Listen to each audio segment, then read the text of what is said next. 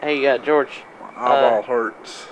You ever been to one of them there turkey shoots where you got the gun and you're Can't shooting? say I have.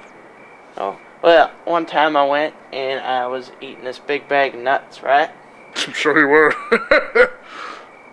What was that? No, they were peanuts, not like. Yeah, I'm sure you eat plenty of peanuts. It's gross. I don't like it when you make homosexual remarks. I wasn't homosexual. That was innuendo. I don't like it when you make innuendo homosexual remarks. That's not innuendo homosexual. It'd be called sexual innuendo. Because I'm eating a big bag of Peanut. nuts. It's a pun to penis. Oh. Was that kind of like when you go into the mall and someone comes up? No. Let me finish my story. Your grammar's all wrong. First off. No. Is it like when you go into the mall and you go in like one of them? You gotta conjugate the verbs. It ain't like one of them. It's like, is it one of those?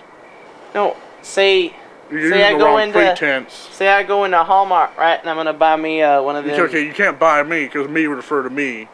That's the wrong singular.